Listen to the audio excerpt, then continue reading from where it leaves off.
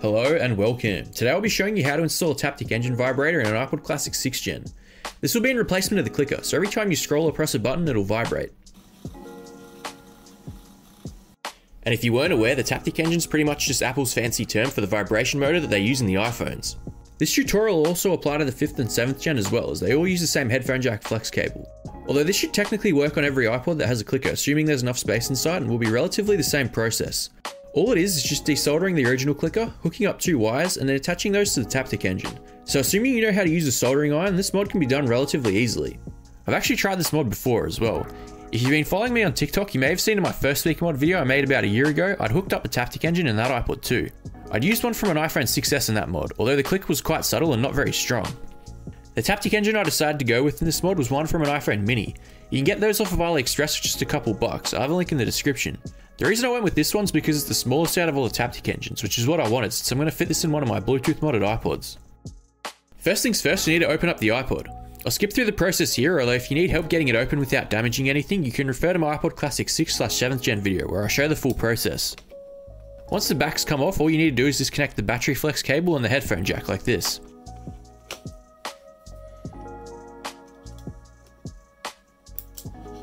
As you can see, this iPod already has the hard drive replaced with an M-SATA SSD and had a 2000 mAh battery installed, along with Bluetooth as well. This was also my first attempt at installing my USB-C kit that I'll hopefully have available soon for both mail-in repair and as a DIY kit, although I still have some more testing to do with that first. Although in order to complete this mod you'll have to replace both the hard drive and battery, as there's just not enough space to fit all of this with the original ones. Now let's pick a position to mount it. With the setup I'm using, there's just enough space to fit it in the spot where the original battery went, and still have enough room for all the Bluetooth mod components as well. It'd also work in the slim version if you went for a 3000 mAh battery and an iFlash quad too. When it comes to the thick version, obviously you'd have much more space to work with. Now from what I've read online, it looks as if the larger Taptic engines, for instance the ones in the iPhone 7 and 8 Plus, will give a stronger vibration than the smaller ones, although I've not personally tested it. But that is something to keep in mind if you're interested in doing this mod. The only downside being it might limit what other mods you could also fit in here. In this case, those ones wouldn't have fit in this particular iPod. So if you're going for the max vibration, maybe consider an iPhone 7 Plus Taptic engine. But if you want to do it as I've done here and also fit it alongside with the Bluetooth mod, the iPhone mini one's probably the best choice. As you can see, there are 3 screw mounts sticking off the side. We'll need to remove those in order to get it to fit. I do that just using my pliers to bend them off, and as you can see it now fits perfectly. It's also worth noting that you'll have to mount the Taptic engine hard up against the rear housing in order for the vibrations to transfer, so keep that in mind when picking a position to mount it. Now to wire it up. First we've got to remove the connector on the Taptic engine. I did that by first applying some flux paste all over the connector. This stuff pretty much just makes the solder flow more easily and is a must-have if you do projects like this often. Again, you can get this off of AliExpress for just a couple dollars. I'll put a link to buy it in the description. I then used my soldering iron to remove it like this. Just be careful not to rip off any of the pads. I won't speed any of this stuff up, so if you're following along at home you can see exactly how I've done it.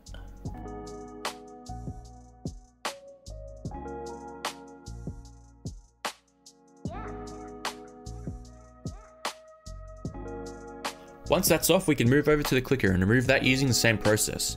First by applying flux, then just holding the soldering iron in each pad till it's free.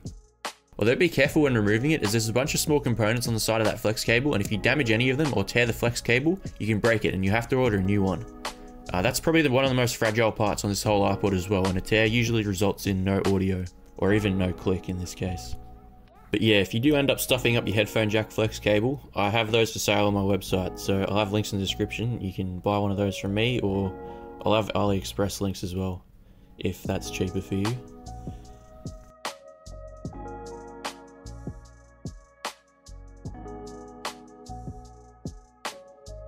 Once that's off, we can grab 2 bits of wire and hook them up to the connection points. I'll have a picture on the screen so you know which ones.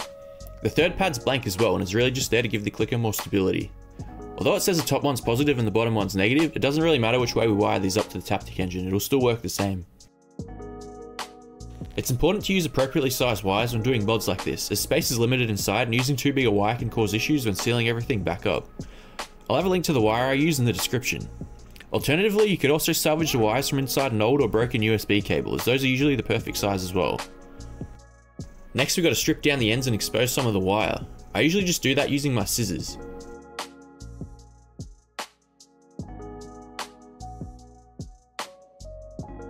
Now just wiring those up to the Taptic engine. couldn't actually find the pinout for it online, so I just had to guess pretty much. Luckily I found it pretty quick. For the iPhone mini one, it's just the pads on the outside of the connector, which also happens to be the largest pads. I forgot to take a picture of it up close, but you can pretty much just copy what I did in the video.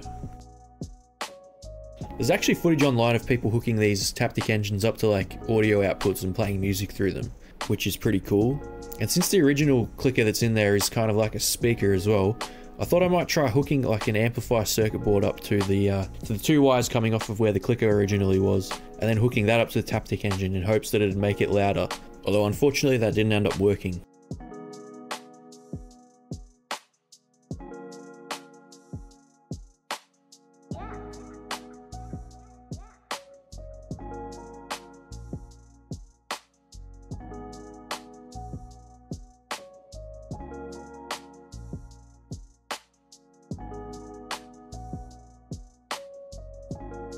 Before I mount it back in the iPod, I decided to wrap it in Captain Tape, as the flex cable sticking out the side was looking pretty fragile.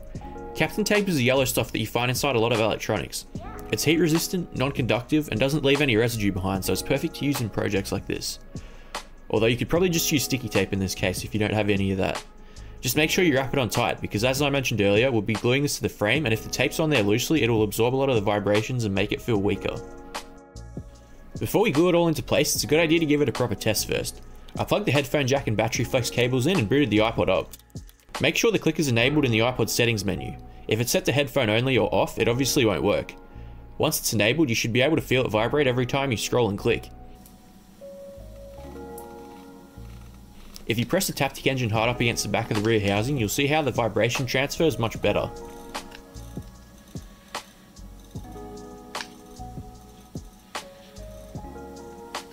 Once you're satisfied that it's all working, now we can glue it into place. I'd recommend using a hard drying super glue for the best effect.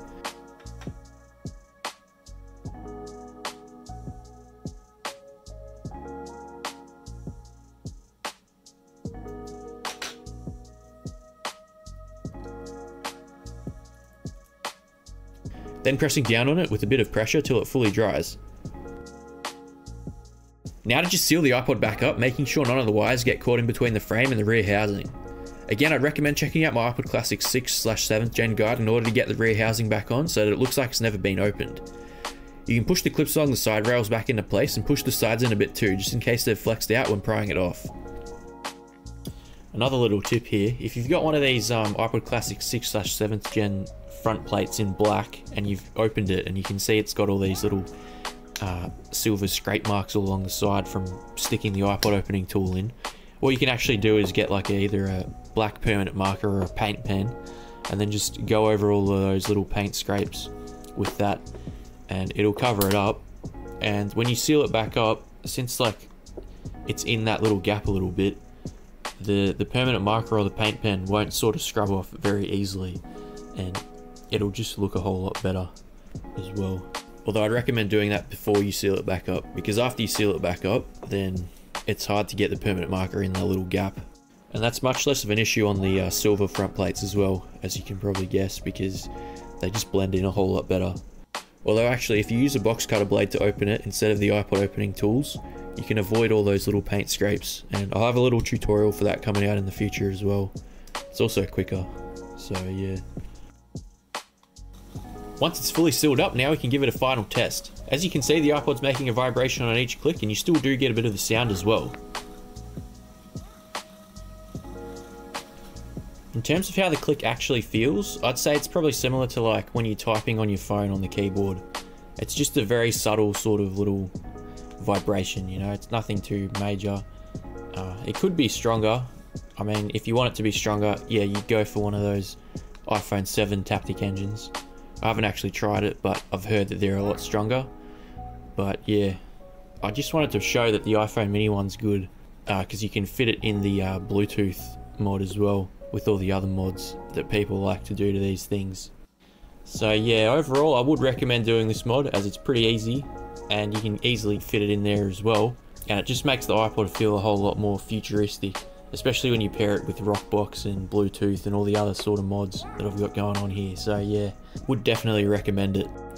And yeah, I was thinking about adding these into my Bluetooth upgrade kits that I'm selling on my website as an additional option for like an extra 10 or 20 bucks or something like that. So If that's something you'd be interested in, I don't know, let me know, or put it in the comments or something like that, and I might add it in the future. If you've got an iPod you want to get fixed, make sure to check out my website. I've got heaps of parts available for sale there, or you could book a mail-in repair as well. Thanks for watching the video. Make sure to give it a like and subscribe.